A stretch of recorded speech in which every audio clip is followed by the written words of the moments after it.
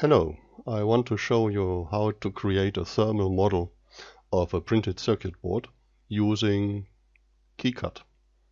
Thermal model means we are assigning power to some component and add a current to a net.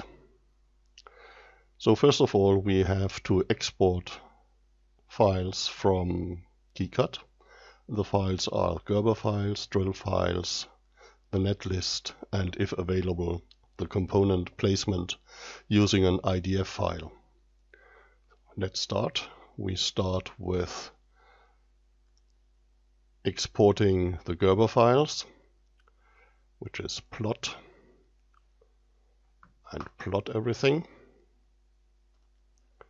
Then we export the drill files in epsilon format. And finally, we export the netlist using IPC D356.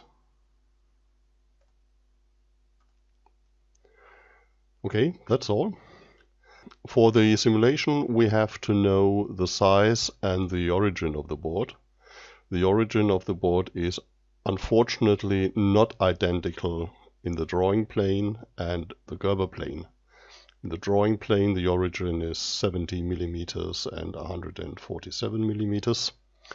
In the Gerber view, the lower left corner is more or less 5 in X and 0 in Y, and the upper right corner is 162 in X and 93 in Y. Don't worry about the minus sign because we are starting here at 0.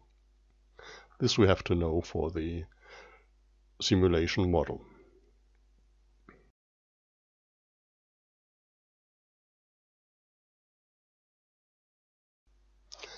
I opened TRM and already filled the first tab with title and comments, and we are now proceeding from left to right, building the board. First of all, we have to define the size and the position of the board. X start was more or less 5 millimeters. In Y 0, the length or the end in X at 165 millimeters, and the end in Y more or less 92 millimeters. Next step is to import the Gerber files into the layer stack. We have a 4-layer board, and what I have to do is to fill in the file names and to assign thickness.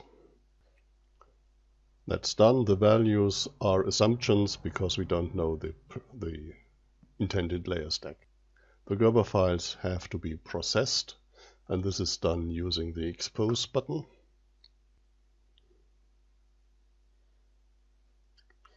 That's done, and we see a 3-dimensional model, or the first part of the model, showing us the top layer, the inner layers,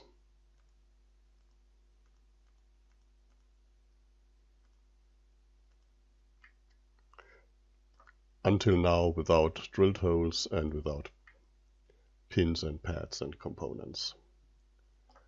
Just for fun, I could add the silk screen to see some writing,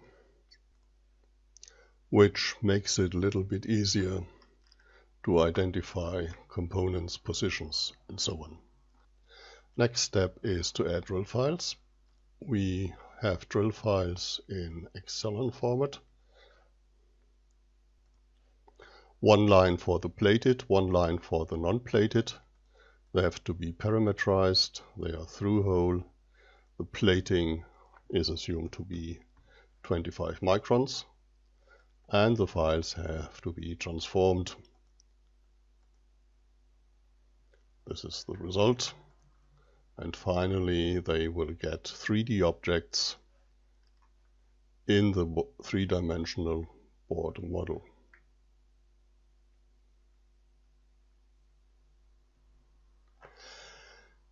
Next step is to add the pads from the netlist or the netlist. They come in IPC format. I added the file convert, and what is in the file is now appearing in a list containing the net name, the component reference designator, and the number of the pin ordered in alphabetical order. And it's now possible to assign amps or volts to the pads. For example, if we choose, for example, this pad having a test current of 2 amps belongs to the 3.3 volt net, and we find a counterpart which then has the -2 value. All of them have the same color. We are done. We can add a component. Unfortunately, there's no file for the components, but it's possible to draw simple rectangles for the components. This is U1, and U1 could get, say, 2 watts of thermal power, and we want to know how hot this will be. And this is subject of the simulation. We simply start the simulation using this 3-dimensional model. The simulation will first calculate the current density in a net, or the voltage drop, and a local joule power.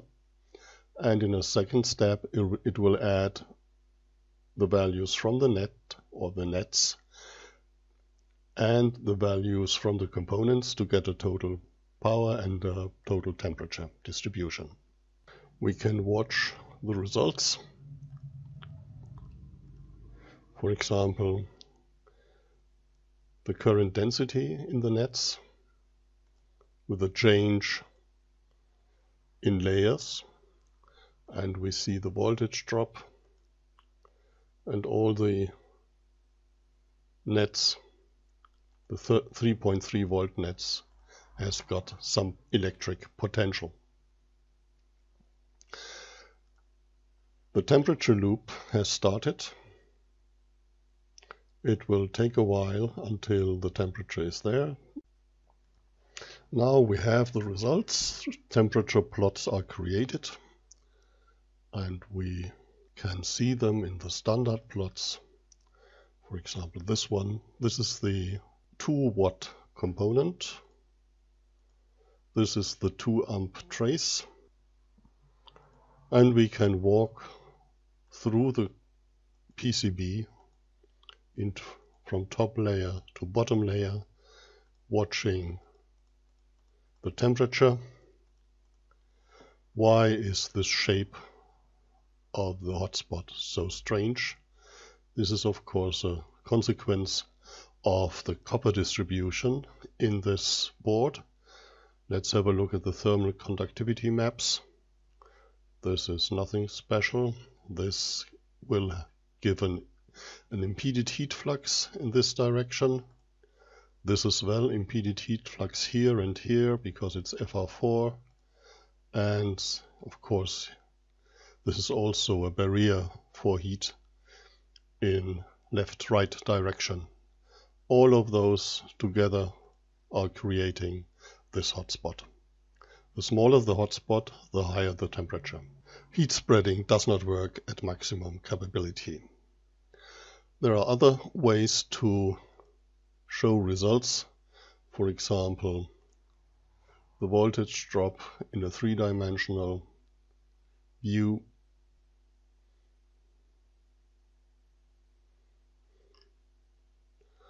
or the current density, where we saw that we have a change in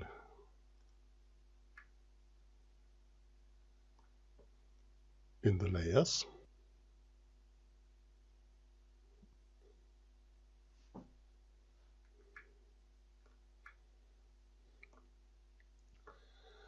etc. We have a report file giving details in numerical form, which is most interesting, the heat generated by the currents.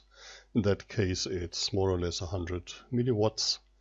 Total power, of course, is then +2, and a lot of information about voltage drop and currents. It's possible to have transient simulations, just simple heating curves, or imported mission profiles from Excel files, and many things more. Thank you for watching this video. Goodbye.